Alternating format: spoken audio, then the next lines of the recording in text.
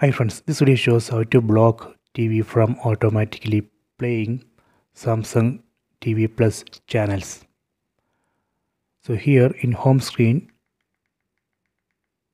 select this edit list. Then select Samsung TV Plus. Select remove. Here you can see disable and remove. Select disable. So that way we can disable and remove Samsung TV Plus from the home screen, and this way we can block TV from automatically playing Samsung TV Plus channels. Later, if you want to add Samsung TV Plus back to home screen, you can go to connected devices, set TV, then press down button on that remote, select add to home.